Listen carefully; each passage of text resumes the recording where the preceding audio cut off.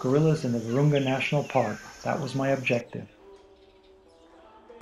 Your name? Je m'appelle. C'est Norbert.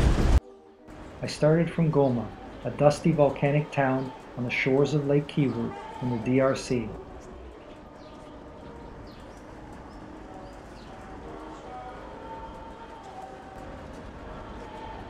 I was driven to the park boundary by armed rangers due to rebel kidnappings and local extortion attempts. A local with a shovel demanded a road tax to drive past his hut. At an elementary school, we parked and set off across cultivated fields on foot.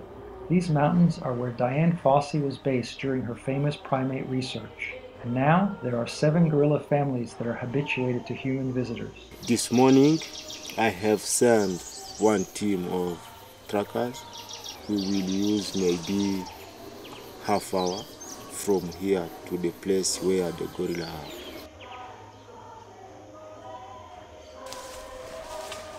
Before entering the park, the gorilla rules were explained to me.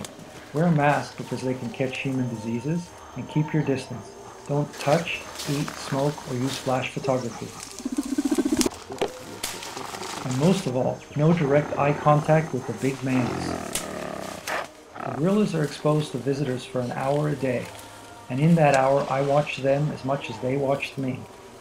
The males were particularly attentive.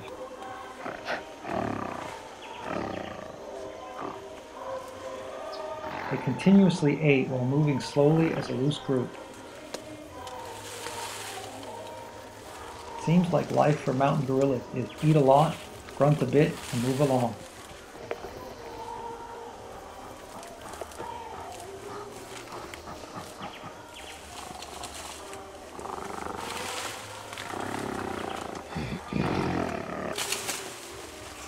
These mountains are the silverback gorilla's last habitat.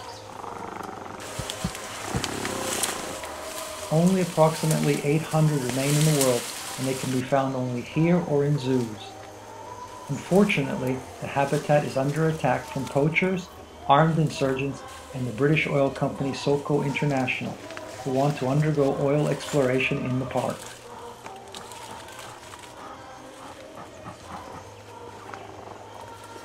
It was important for me to see these guys in the wild before they disappear forever. After an hour of watching them eat, grunt, and move slowly as a group, it was time for me to head back.